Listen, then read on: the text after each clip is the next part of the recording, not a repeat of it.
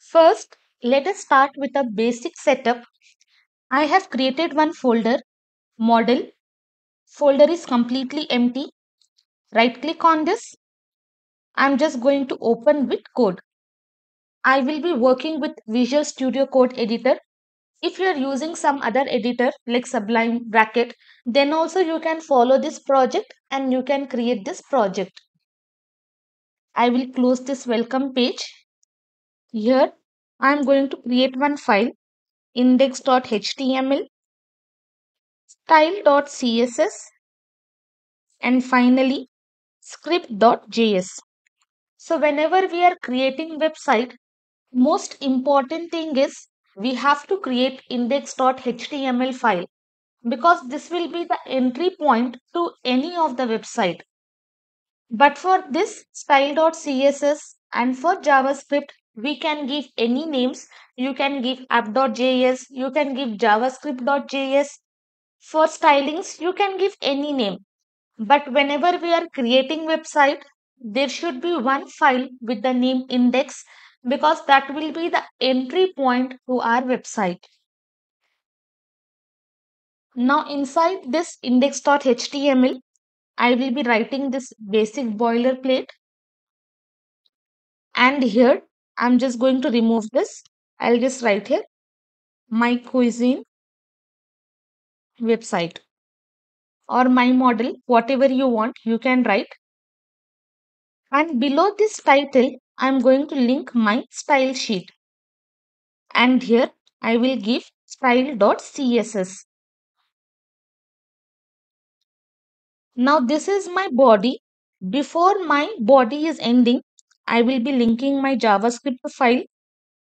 Inside this, I am going to give script.js. Whatever file name you have given, same file name you have to link it here.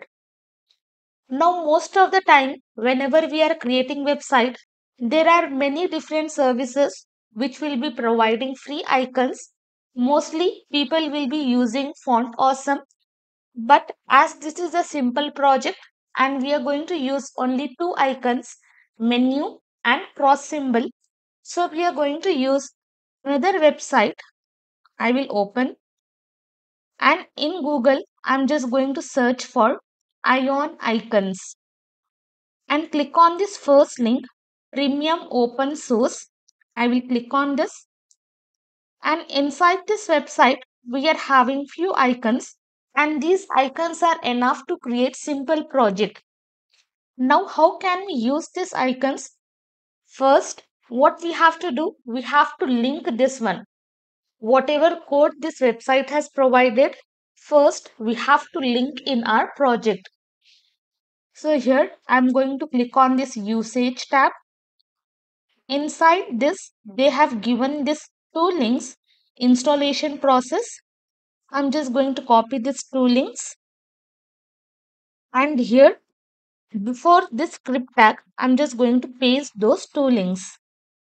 I will show you one example. I will come to icons. I'm just going to click on this plus. This code will be opened here. You can either download or you can just click on this code. It will be copied, and inside this I'm just going to paste. Save this. Let me show you the result.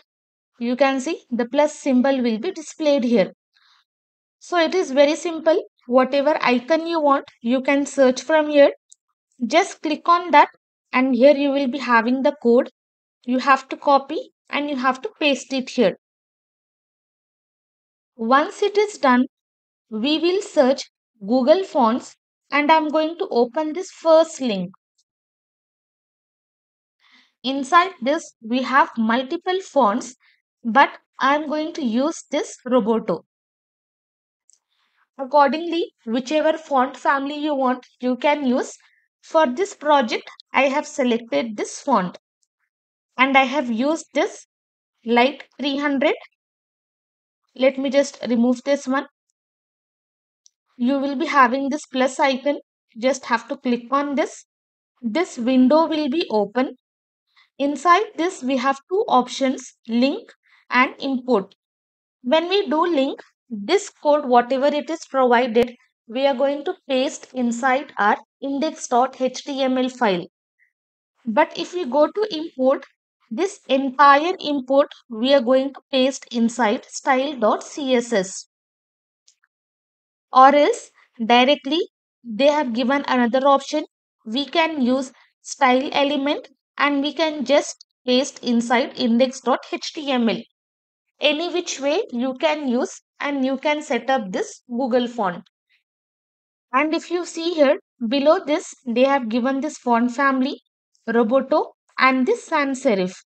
I will copy and here I'm just going to paste that one. Now most of us will be having question, if we have selected Roboto, then why this option is given, that is sans serif. Sometimes when users are using our website, they will not be having Roboto installed or their browser will not be supporting the font family. Then this second font family will be selected and that will be displayed to them. So basically, this is one separate font family and this is one separate font family. So later on, I'm going to use this font family in my entire project. Okay, this is the basic setup. This is our basic setup. What we have done, we have created three files, index.html, style.css and script.js. Inside HTML file, we have written basic structure, we have changed the title, we have linked CSS, we have linked JavaScript file, we have pasted the links which are needed to use icons, and finally we have imported Roboto font family. This is the basic setup. Once you are done with the setup, let's start with that HTML part.